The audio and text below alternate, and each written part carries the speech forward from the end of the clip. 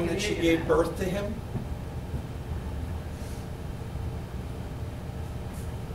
Knowing that she watched him grow up? Knowing the Old Testament? Knowing that it was prophesied what was going to happen? He says to do communion in remembrance of me. It doesn't say how often, but it says to do it. If you turn to your Bibles to Acts 2:42, you will find the mandates of our church. A church is not a building, it is a body, it is a people. A people chosen for His purpose, His plan, and for His glory.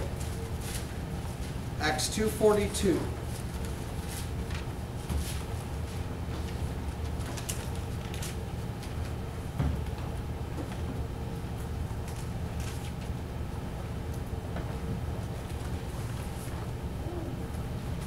It says, and they were continually devoting themselves to the apostles' teaching and to fellowship, to the breaking of bread, and to prayer.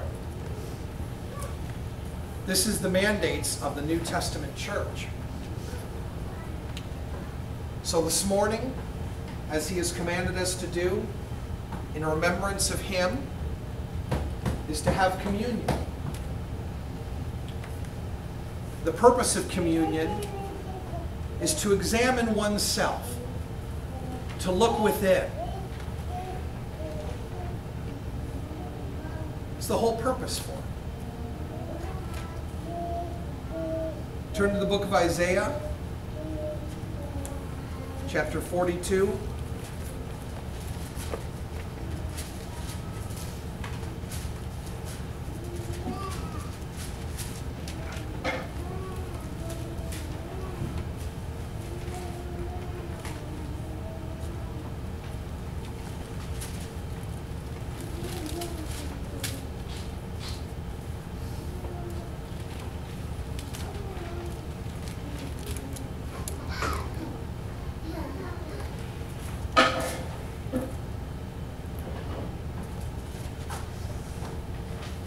It says, verse 14, I have kept silent for a long time. I have kept still and restrained myself. Flip over to 53.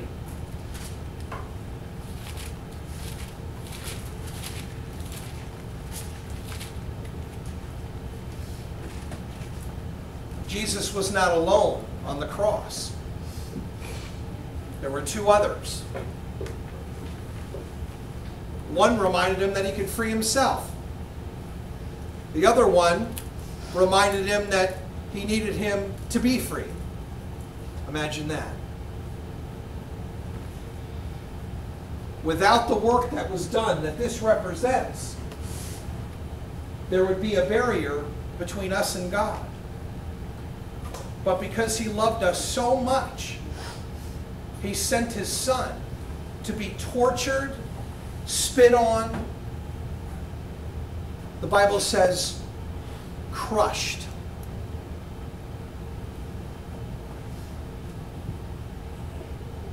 Look at 53:1. Isaiah 53:1.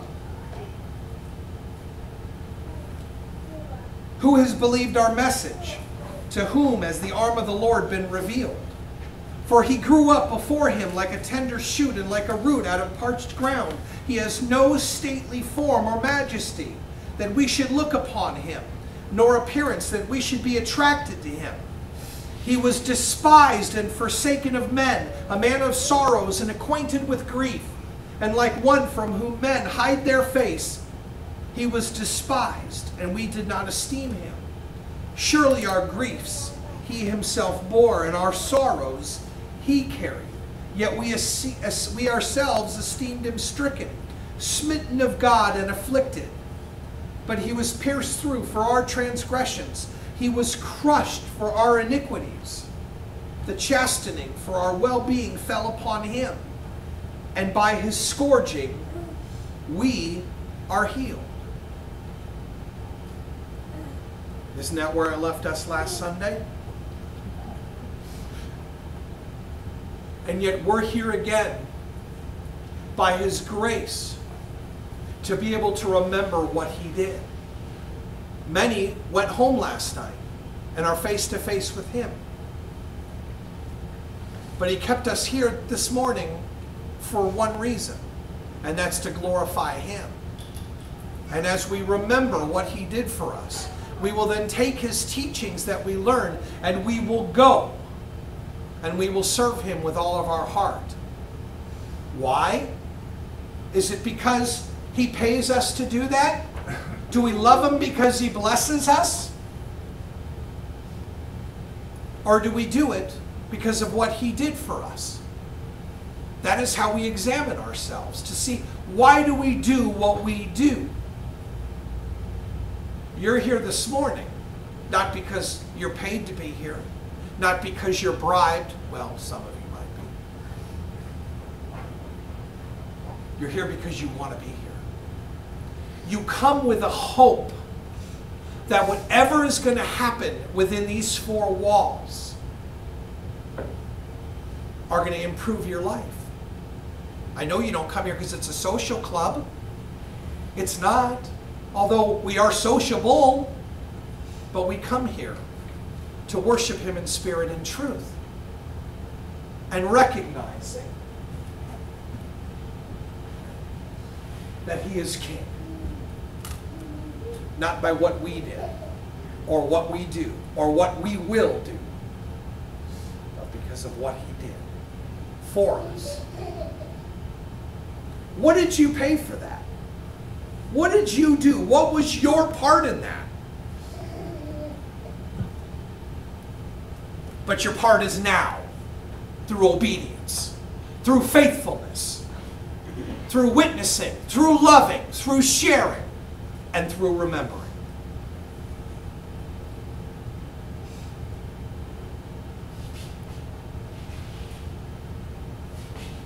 All of us, like sheep, have gone astray. Each of us has turned to his own way, verse 6. But the Lord has caused the iniquity of us all to fall on him. He was oppressed and he was afflicted, yet he did not open his mouth. Like a lamb that is led to slaughter, and like a sheep that is silent before his shearers, so he did not open his mouth. By oppression and judgments he was taken away. And as for his generation, who considered that he was cut off out of the land of the living for the transgression of my people, to whom the stroke was due. His grave was assigned with wicked men, yet he was with a rich man in his death, because he had done no violence, nor was there any deceit in his mouth. But the Lord was pleased to crush him, putting him to grief. If he would render himself as a guilt offering, he will see his offspring. He will prolong his days, and the good pleasure of the Lord will prosper in his hand. Will prosper in his hand. As a result of the anguish of his soul, he will see it and be satisfied. By his knowledge, the righteous one, my servant, will justify the many, as he will bear their iniquities. Therefore I will allot him a portion with the great, and he will divide the booty with the strong, because he poured out himself to death, and he was numbered with the transgressors. Yet he himself bore the sin of many, and interceded for the transgressors.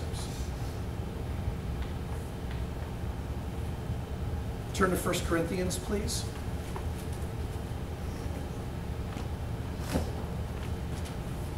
Chapter 11.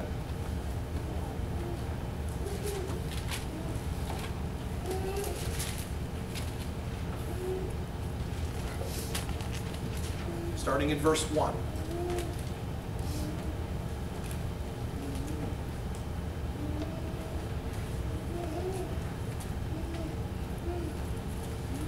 Be imitators of me, just as I also am of Christ.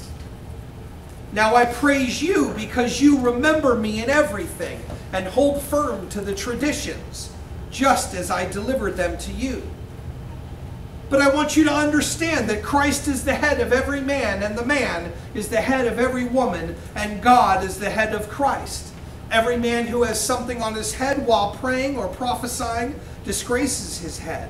But every woman who has her head uncovered while praying or prophesying disgraces her head, for she is one and the same with her whose head is shaved. Go to verse 23.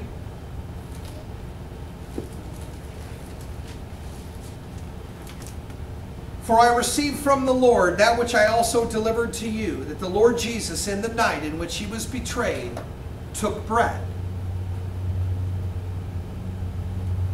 And when he had given thanks, he broke it and said, "This is my body, which is for you. Do this in remembrance of me." Richard, would you come up here a second?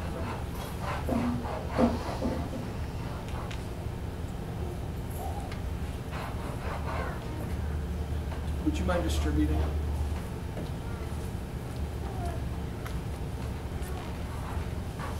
Do this in remembrance of me.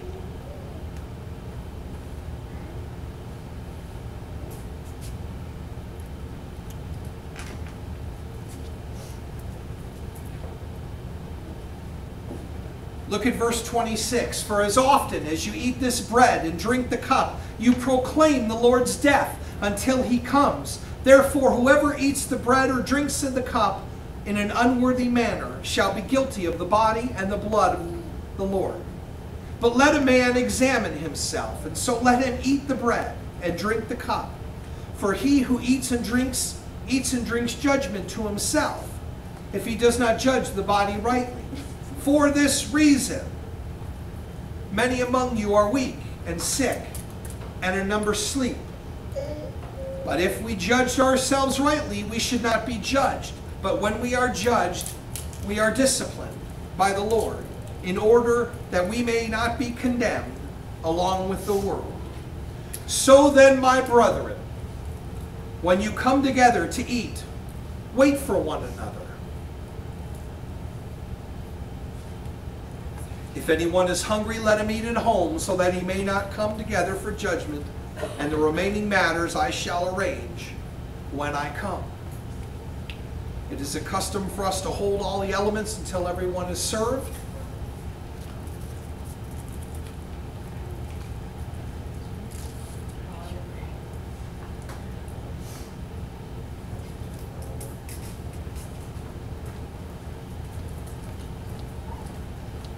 Once again, he says, "This is my body, which is for you. Do this in remembrance of me."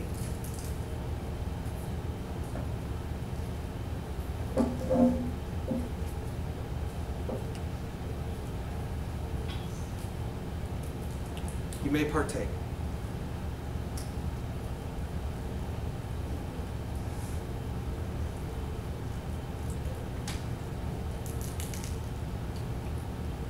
And in the same way, verse 25, he took the cup also after supper, saying, "This cup is the new covenant in my blood. Do this as often as you drink it in remembrance of me."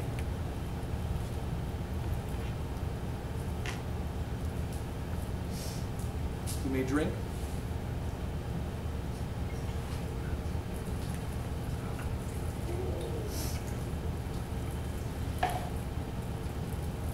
Father God, we thank you so much for your love. We thank you for the work that you did on our behalf by sending yourself in the flesh as a substitute, recognizing that we needed a Savior. As your word commands us, we stand before you humble knowing that we did not do the work, that you did yourself for us. I just ask, Father, that as we think about all the things that you've done for us, that you receive the glory from our praise and worship that comes through our lives. Strengthen us. Prepare us. And as we sing, "When I Survey the Wondrous Cross," may we be reminded that all that we do for you. And we ask these things in Christ's name. Amen.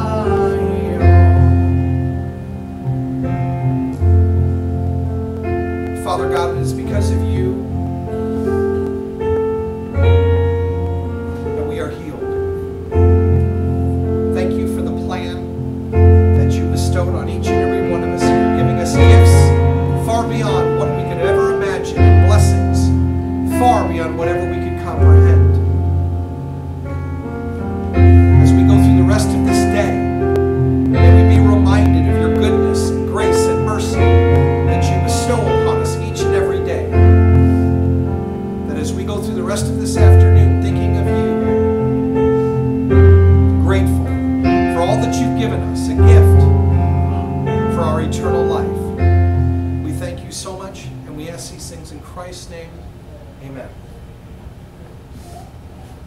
Children, I hear Lillian has something special for you.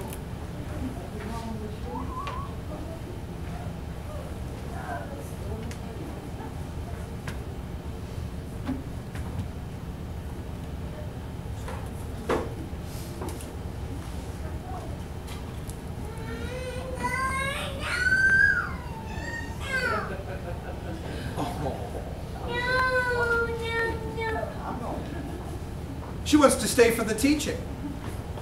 I don't blame her.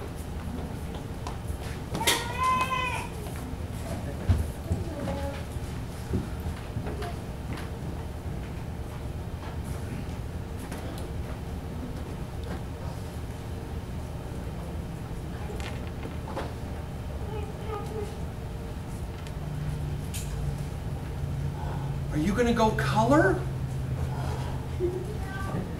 Come on. You don't want to go?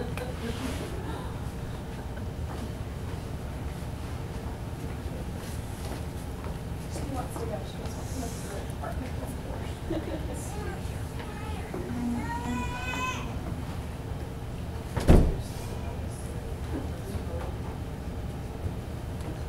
Well, I'm teaching on Jesus Christ.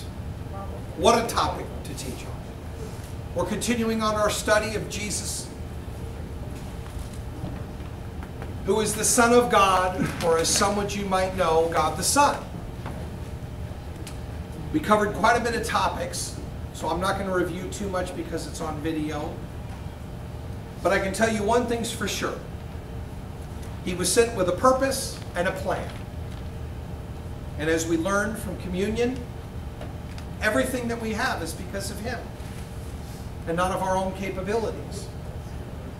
He was called the Son of Man so we could have the capacity to recognize that through His humanity, He would suffer like we did. In order for Him to be a true Savior, in order for us to understand and to relate with what He did, He had to be human. He had to be flesh. Otherwise, we wouldn't be able to comprehend it. Even the Bible talks about if angels were visible, we would worship them. So He had to come in a way that we could understand. Even the Jews themselves expected Him to come differently than He came. But He said, I'm going to come, but not like you expect. And thank goodness He came the way He did, because we can relate with Him, can't we? If He came like the King He is, with a big robe and a crown, and we could never relate to that because none of us are kings or queens. He came as a man so that we could relate as a human. During His life on earth, He experienced physical, intellectual, and spiritual growth. He just didn't come brilliant. He could have. He had to learn. He had to grow. He had to lay the path, give us a way to follow so we could follow Him. That's why He says, come, follow me. All throughout the New Testament, come, come, follow me. Come on, let's go. Come on, follow, come. Here we go, come on. Some said yes, some said no. Free will. We have a choice to come. We have a choice to follow in His footsteps. But when you see the footsteps and you see the direction He went, and Peter, who watched Him go ahead of him and said, whoa, wait a second. I don't know if I want to go through that. Yet even the Apostle Paul said, be imitators of me. So Paul said, come on, follow. I'm going to follow Him. Come on with me. And some did, and some didn't.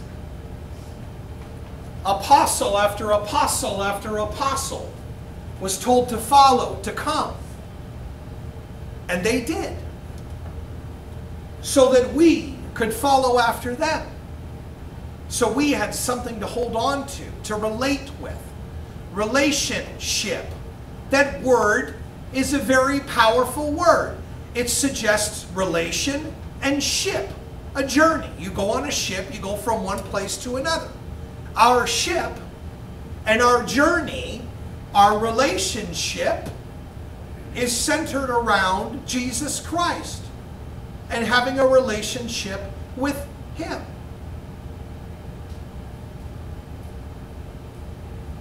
Turn with me to Luke chapter 2.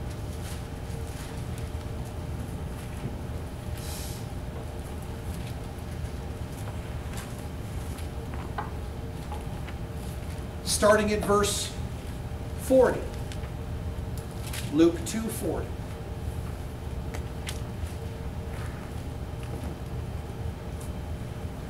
Referring to Jesus Christ and the child.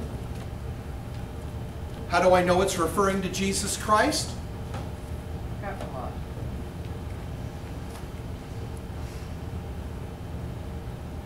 Anybody have to rightly divide that in any special language? It's pretty clear. And the child continued to grow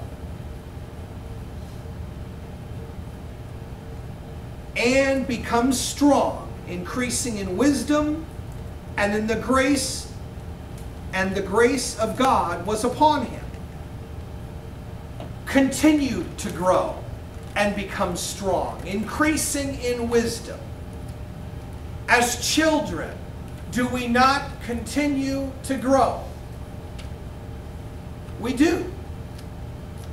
We grow mentally.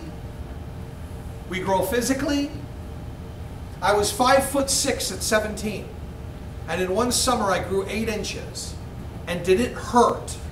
My knees were, my dad went clothes shopping before summer.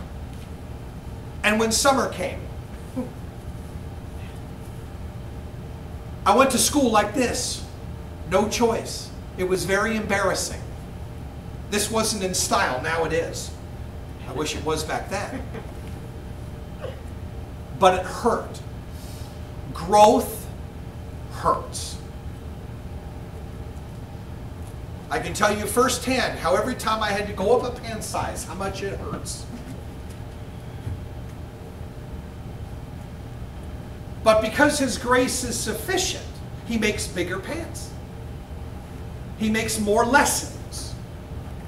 He gives us more opportunities to learn from our mistakes and to learn from everything. That we would have wisdom. The world wants to convince you that the world knows what's best for you. But God has better plans than that. That's what wisdom is. Wisdom gives you the opportunity to take experience with knowledge and put it together. That's wisdom. And he continued to grow in wisdom.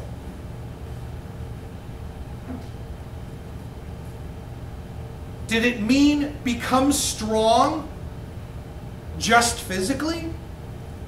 I mean, how many times do we see Jesus and he's absolutely bone upon bone and skinny and feeble, and I want to see a feeble man turn over a table of gold and tell me how easy that is. I want to see how a feeble, skinny little man can carry a cross after being beaten to practically death. If he's so skinny and scrawny. Now, we can argue about how big he was. We can argue about what color he is. We can argue about what he looked like. But does it really matter? No. The fact is, he had to grow.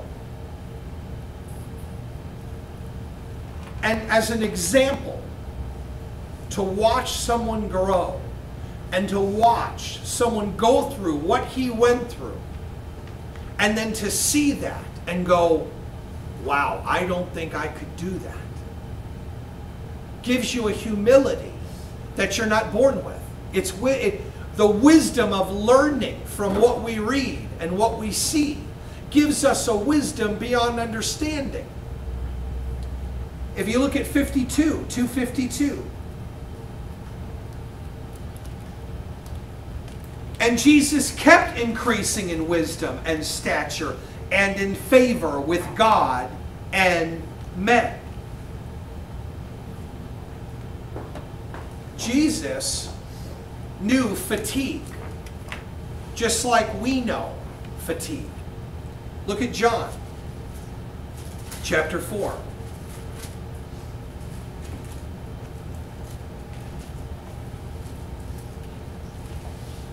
Starting at verse 6.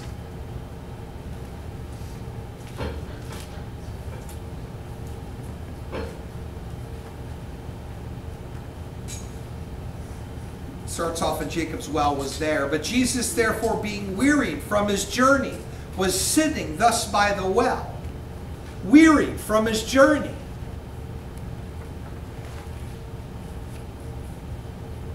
Do you know how far? Did Jesus come with a car? No. He had a donkey. Did he ride the donkey everywhere? No. He walked a lot. I wonder if we ever calculated, has anybody ever calculated how long Jesus walked? 33 years. Well, maybe 30. 2 3/4. But he wearied, he tired. We know from reading other passages, he was sleeping on a boat. We know that he was also deity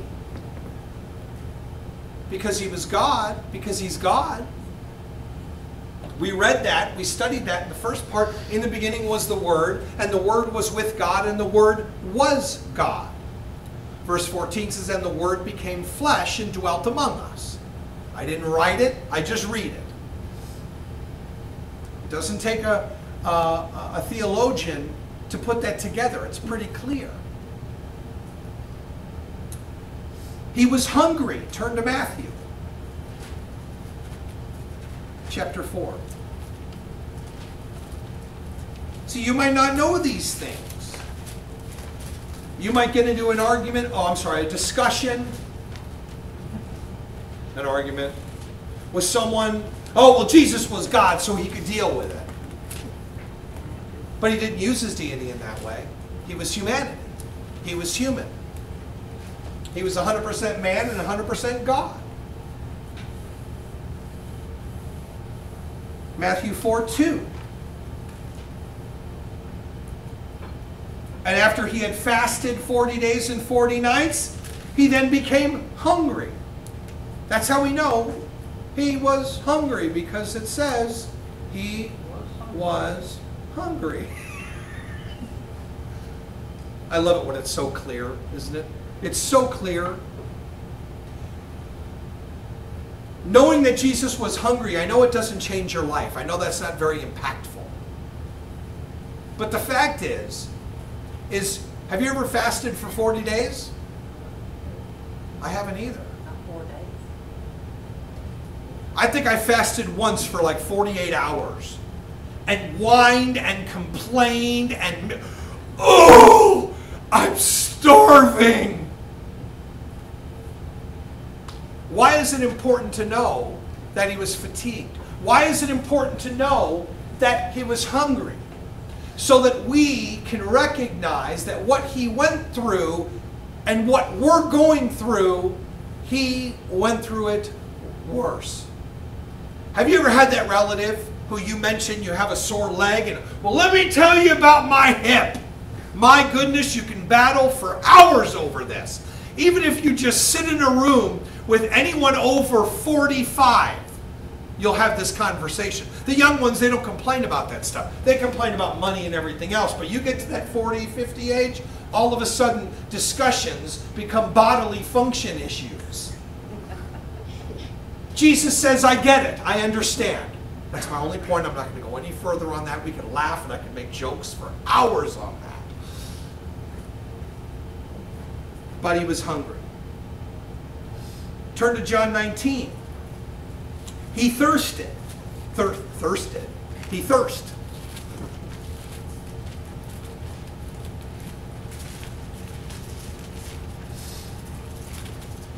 He was thirsty.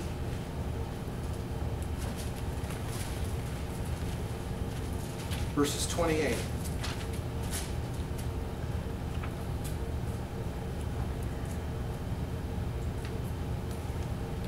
After this, Jesus, knowing that all things had already been accomplished, in order that the scripture might be fulfilled, said, I am thirsty. It's so clear.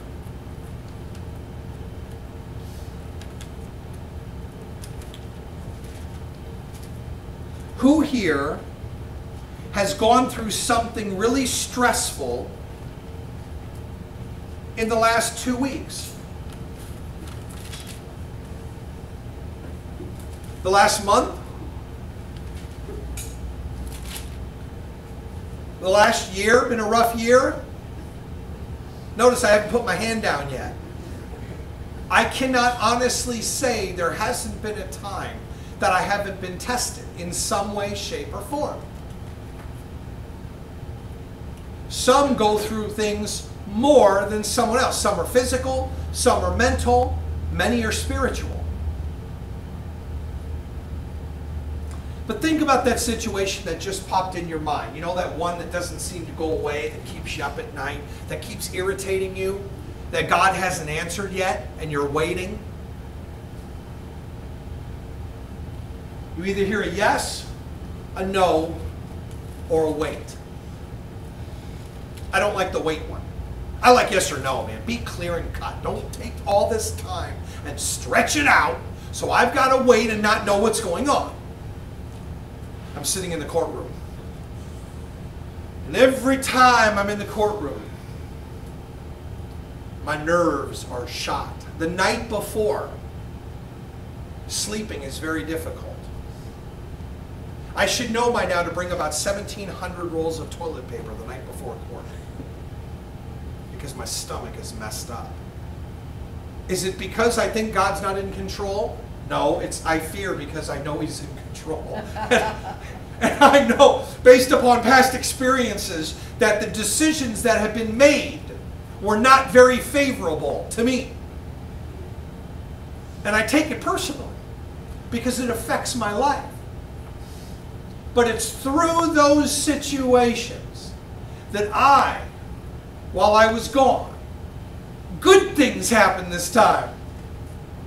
And I was reminded that even when the bad things happen and the greatest tests come, I still praise Him.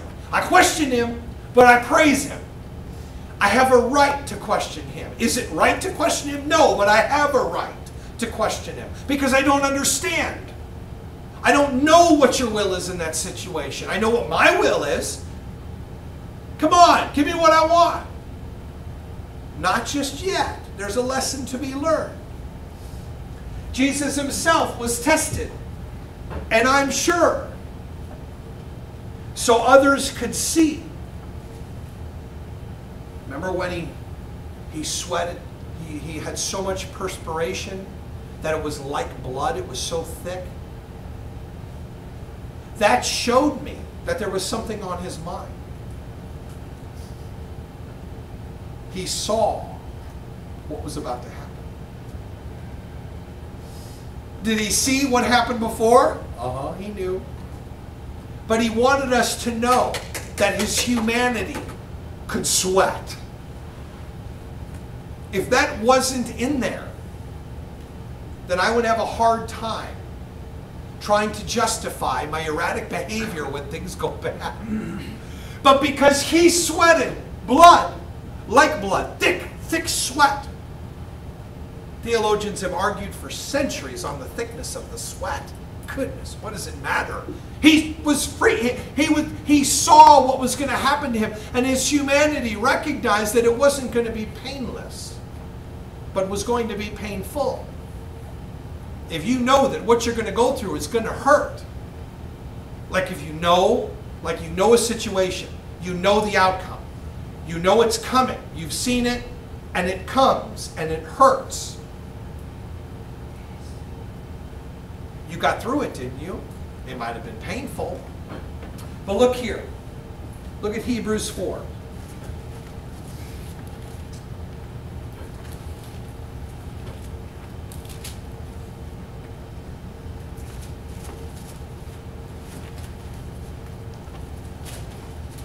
verse 15.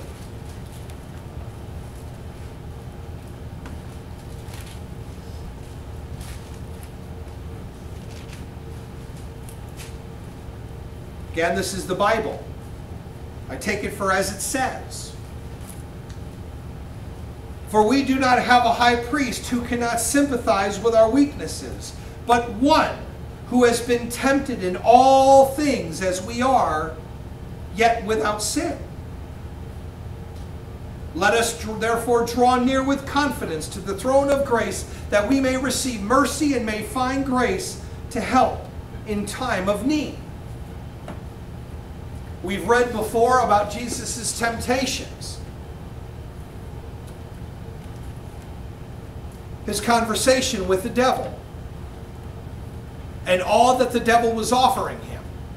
If the devil is so smart, if he's so slick and he's so brilliant, as many have given him the glory on, why didn't he know that Jesus was going to bring him back Scripture? Why would he make an offer if he knew Scripture like everyone claims he knows? Just because he believed doesn't mean we don't know what he believed, but we know he believed. But if he's so smart and he's so brilliant, how could he make such a silly offer to Jesus Christ and not know what Jesus was going to say? Because he's not omniscient. He wants to be like God, but he is not God. I'm getting like you now, Richard. He didn't know. Just like he didn't know that when God asked him, Satan, where have you been? Satan should have said, well, you know where I've been. You're God. But he didn't. He answered, oh, I've been on the earth roaming to and fro. He's like a roaring lion, seeking to destroy. But even during the most greatest temptations do you think that those temptations that Jesus had from Satan were the greatest temptations he had? No way. Have you come up face to face with the devil personally? I know I feel like I did last week, but I didn't. It wasn't the devil, just one of his minions, one of his servants, one of his slaves, doing his work, doing the work of the little father, the little f, while I do the work of the big F. It was amazing, Judy. I saw a change in the middle of the situation that I've never seen before. The moment it was mentioned that I gave up a good-paying job to go work for a church to make peanuts, the whole thing changed. The judge didn't say, why did you do that? Don't you know you have a responsibility? No. But the one next to me, who was doing the work of the little f, said, well, don't you know that? I mean, said it exactly. I was like, and the judge didn't say a word about it. All of a sudden, the tide changed. Now, it shifted to the other side. For the first time did I ever see that quickly something like that happen. Now, I know I'm kind of being gray. I'm not being very black and white like I normally am, because those details are irrelevant. The point is that if you understand temptation, if you understand that trials and temptations are used to help you grow, then you won't fear them. You will resist them. James 4:7. Resist, and he will flee.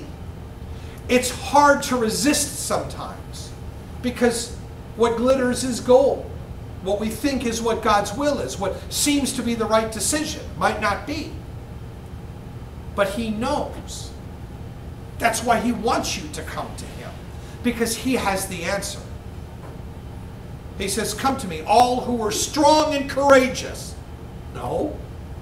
All who are tired and weary, and I will give you rest. Because he knows. Go to Hebrews 2. In the future, I don't know when, this probably would have been a good time, but I'm not prepared for it, so I can't. There was a lesson on suffering. I don't know where this came from, but somewhere in church history, and I haven't done the research, but I will when the time comes, I'll have it for you. Somewhere as Christians, we were taught that we deserved VIP treatment. I don't know where that started. But for some reason, we were taught over history that when we become saved, that all of a sudden everything is fine and great. That's completely against the Bible in every way, shape, or form. I have over 61 verses that say differently. But yet, because we are a child of God now, oh, we're going to have it great. If that was true, then what is there hope in looking forward? Why would there need to be an opportunity to remove tears, to remove sorrow, to remove pain, if everything is supposed to be great? I know, we want it great. We do, don't we? We want a great life. We want to have everything we want. Well, okay, and some of us get it. I got the greatest wife in history. You can argue with me all you want, but if you knew, you'd see. We have so many great things, don't we? Yet we spend more time focusing on what we don't have instead of what we have. Today, that's right now. Right now, today, even now, is a gift from God. Remember to thank Him.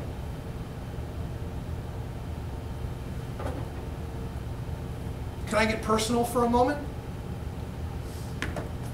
I'm glad you came.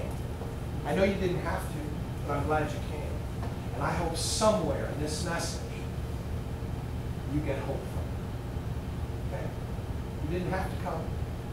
He brought you here for a reason. To encourage you, to let you know that it's going to be okay. Whatever it is.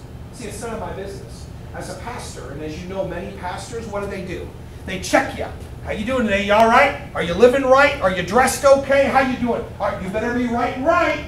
Are you? What translation is that? That's not authorized. I'm not poking fun. I'm being serious. I have a friend in Chicago who I went to see, who was concerned that I was going to, because I'm a pastor now, that I was going to tell him how to live his life. I can't find anywhere where it's our job to get into your business. My job is to study, inhale, and deliver. Jesus is the only one who had the right to say, stop doing what you're doing and sin no more. But for some reason, because of a few scriptures in the Bible, that if you looked at their original languages, go rebuke your brother. I rebuke you for what you're doing. Man. Or you could say, have you considered that maybe what you did probably wasn't a good idea? Like they didn't think of that already. We have a right to encourage one another and to say what you're doing is not right. But we have to be careful. Because if we do it out of love, it's wrong. But if we do it in love, what happens? They think about it. They consider it. So Jesus gives us the ability to look at our situation and say, okay, well, have you been down here before? Do you understand what this is like? Because if you do understand, then I know that I can trust in you. We've all been condemned for doing something. It says we all fall short of His glory. We all. If you say you do not sin, you're a liar. You make God a liar. What a wonderful opportunity we have to live a life open and honest before God, so that the others that are watching us do the same thing. Have you ever seen someone steal something? Did you tell on them? Have you ever seen someone steal something and then go right behind and steal something else too?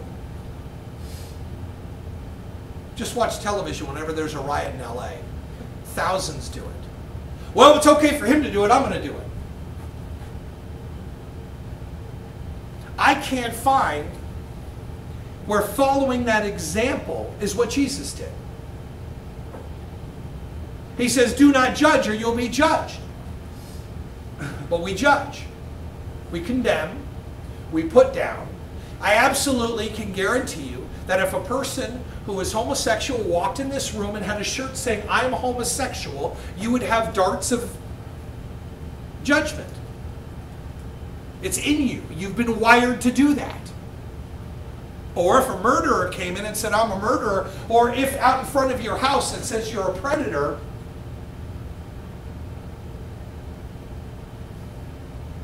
you would judge. We've been taught to judge. He tells us not to judge, but it's hard. If an old man walks in with a pair of shorts and black socks, you judge. Doesn't anybody know that that's wrong? Where did it? Or if you wear white on Easter, what is that rule about? Ladies, help me out here. No white after Labor Day. No, No white after Labor Day. no white after Labor Day. Dan, can you help me out here, brother? Any idea where that is? I know Jesus must have said it somewhere. No white after Labor Day. You see, now I do have a point with this. It isn't that I'll wear white after Labor Day because I just don't know better. Forgive me, for I do not know. Jesus did say that, right? What a wonderful example we have. Is Labor Day already been? No, it's in September. Oh, grace. We're okay. Is there any other rules that we need to understand that before? How about like anything after Memorial Day? That's when you start wearing white. Ah, According to Emily Post. The Bible according to Emily Post. the sixth gospel. Hebrews 2:18 tells us that Jesus wore white after Labor Day. He didn't say that. It says, for since he himself was tempted in that which he has suffered, he is able to come to the aid of those who are tempted.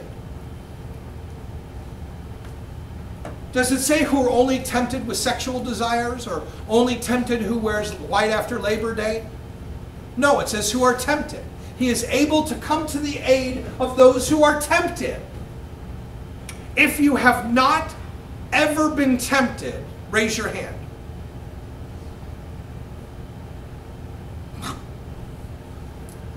He's ready to come to our aid at any time. Turn to Luke 23.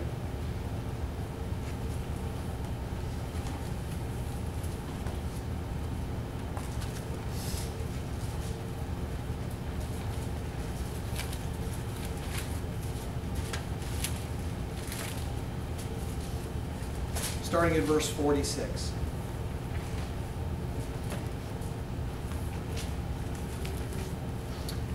Are you afraid of dying? Does death scare you?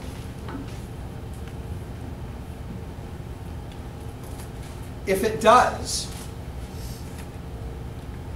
then that says that you don't understand death. But Jesus understands death. How do we know? Because we watched a representation of his passing. Luke 23:46 is very clear. It says, and Jesus, crying out with a loud voice, said, Father, into thy hands I commit my spirit.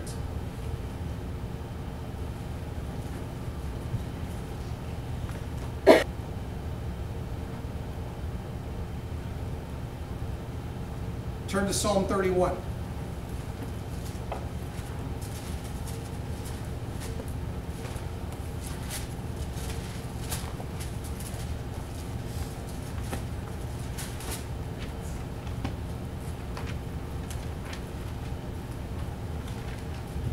Starting at verse 5.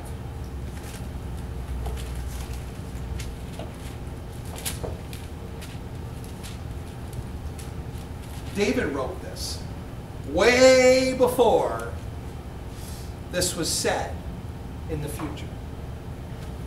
Into thy hand I commit my spirit. Thou hast ransomed me, O Lord God of truth.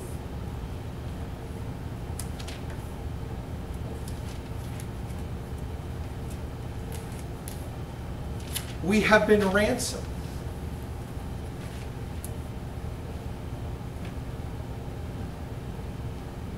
By the God of truth. It says, you shall know the truth, and the truth shall make you free, or shall set you free. Yet for some reason, as humans, as flesh, we seek after things that are not truth. And we get put into bondage and don't know why. Has someone ever lied to you? And has their lie put you in bondage? I can't think of one time that truth has ever put me in bondage. It sets us free. Does it set us free because of what we did or what we do? No, it's what Jesus did. He said, these things have been written that you might believe that Jesus is the Christ. And by believing in him, you would have eternal life. John says, I give eternal life.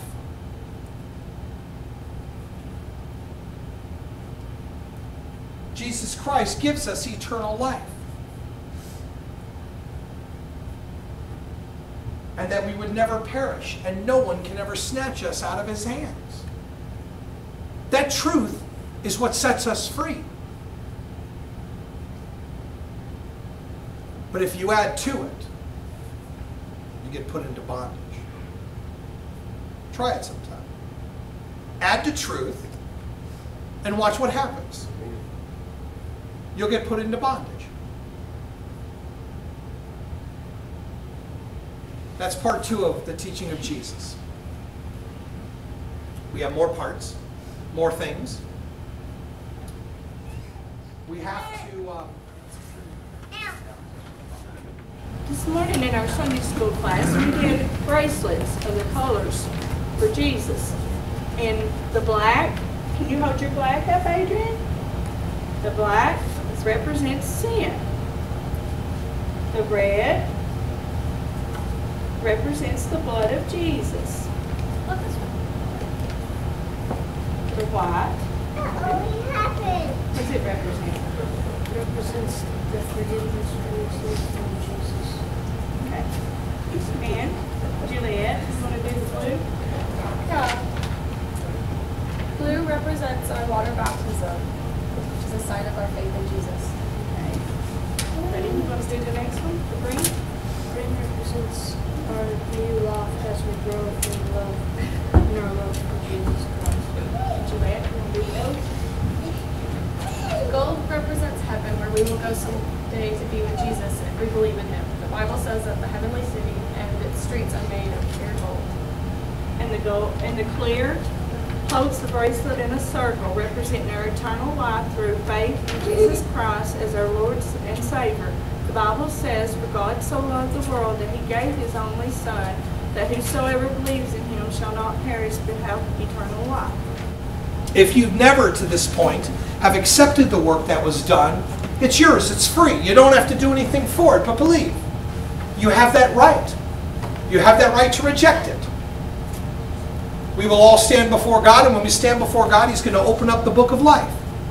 And your name is either going to be in it or it's not. I can absolutely guarantee you that your name will not be in it because of how much you gave. I can believe with full confidence that your name will not be in it or not be in it because of what you might have failed in. The only way that your name cannot be in that book is by rejecting that Jesus is the Christ. That's what the Bible says. And we all have been given the same opportunity to accept that truth. Now, once you accept that truth, you have a responsibility. And that responsibility is to grow in His grace and in the knowledge of Jesus. That's what we did today, was to help you grow. If you've been with us since the beginning, since February of this year, you have watched a very important process be laid out to help you build a foundation in Christ. One man has been there since almost the very beginning in February. And that man was given an opportunity to teach you. And what's amazing, she wants to come and you want to come and see me? You want to come and see me? Come on. Give me 5. No, give me 5. There you go. She blessed us last week, didn't she? But God, because of circumstances, sorry, I was not able to come Wednesday to teach you. But through the Holy Spirit, His power made available Richard to teach us.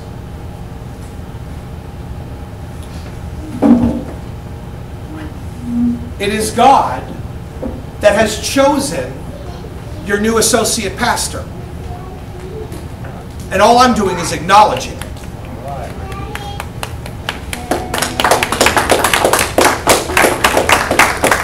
Now, as you know, it hasn't been easy.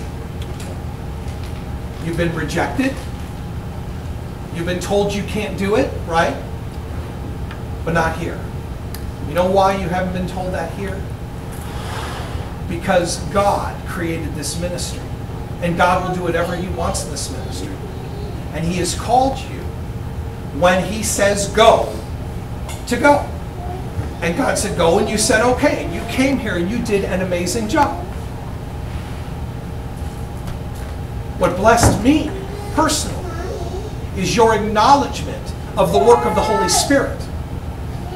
He said, and you'll see if you weren't here Wednesday, you'll see it online in the next 24 hours, God willing. He said, and God has to get the glory on this, not me, but this confirmed the calling on this church. That I haven't quit at all. No matter what's happened, I kept going. Why? I gave up my job. Why? For you. Not for us. Goodness gracious, that wasn't the most popular decision, I assure you. But it was what God wanted. And we do what God tells us to do. And when God calls me to go to Chicago or wherever God says to go, we go. But this man gave his heart and soul on Wednesday. And when he said, I had no idea how hard it was. This is just the beginning. You haven't seen it. It's not going to be rosy, brother. But let me tell you something. The benefits are unbelievable. When you see the people that you teach on Facebook get attacked and they come back with scripture and defend the faith that they live for, that's the greatest price. It's the greatest thing as a payment that as pastors we get, is by seeing you apply what we teach you. Continue to grow in His grace. Continue to learn from your mistakes. Don't stop. When people tell you to do something different, ignore them. You ready to grow more? Yep. I'm giving you some books. One's called The Divine Outline of History. It is a theological book that will teach you all about the church history. It's not very large, but boy, it's going to take you a while to get through it. It's going to bless you. I'm giving these two other. This one I bet you've already read, haven't you? I don't know if I've seen it. I don't look it up. What's it called? Christian Love, yeah. The Shower of Christian Love. What we do up here, if it's not centered in love, is useless. Exactly. Now, that's not the only promotion that's happened at this church.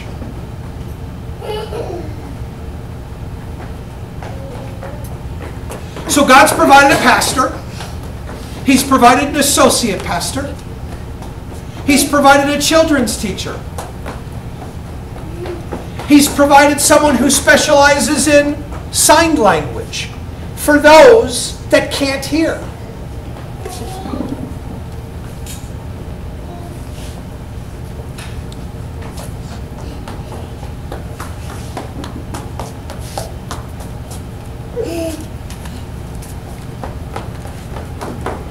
He's provided servants.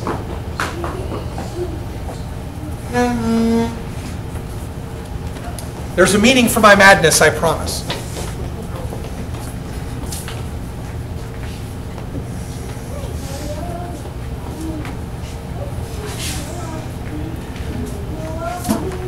I know you don't want to get up there, s'mores, but you have to.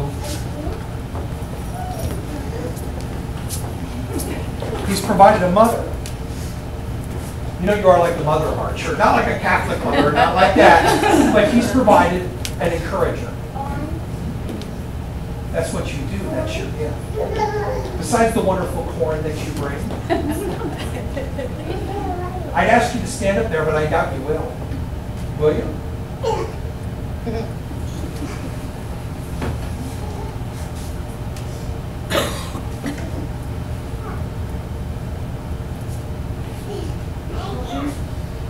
No, please don't. Please stop walking over me.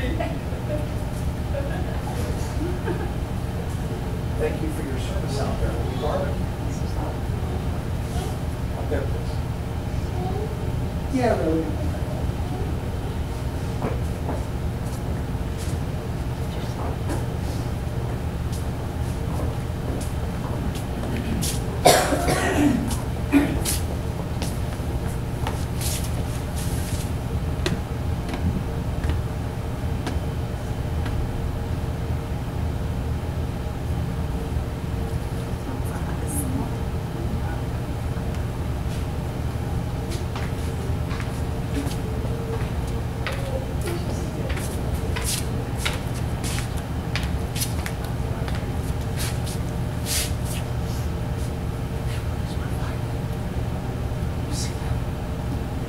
We didn't do that. He's provided this. Now, those of you that are sitting there, guess what? I don't know what gift he has in you, and I don't know if he uses it here forever. I can only hope that you never leave and you stay and you serve with us. But if God, wherever God calls you to go, wherever it is from here on out, if it's here for a week, a month, a year, 10 years, we are not quitting for nothing. And no one can tell us to. No one. There is no denomination that can wrap their hands around this church and shake it and say, no, you're doing it wrong. There's only one God. And I want you, the reason why I wanted you guys up here, because Richard said it. He said it Wednesday. He said, this place is not ordinary. Thank goodness. But it's real. That's what makes Sparta Bible Church Sparta Bible Church. And I can never thank you enough for your dedication. As little or as much as it is. We can never be without it. You are the core that God has brought. You have been through good times and you've been through bad times. You drive all the way from all good. And we have an opportunity to glorify the Father through our service to them. And whoever else He brings. And I know that Wednesday, when Richard got up and started, you were just as shocked as I was. Because he's kind of a quiet guy. But boy, you get him behind a pulpit and the Pentecostal comes out of him like you've never seen. He had more energy than me. I was like, praise God! And what an honor to have someone with that much energy take my space. It's hard to fill these pants, brother. It's not easy. These shoes are pretty extreme and pretty Yankee. But by God's grace, you came up and you taught them a wonderful message and an encouragement. And today, as we leave this building, not knowing what tomorrow's going to hold, we're paid up for 2 more weeks, okay? We have money in the bank. We have money for missionaries. We have money for benevolence. We have money for the building. God has provided everything we've needed. And I don't know what's going to happen next week. Except Christ might come back. Here, you want a pen? You want color? I know, you're supposed to have a crayon. Wearing white after Labor Day. Go ahead. Here.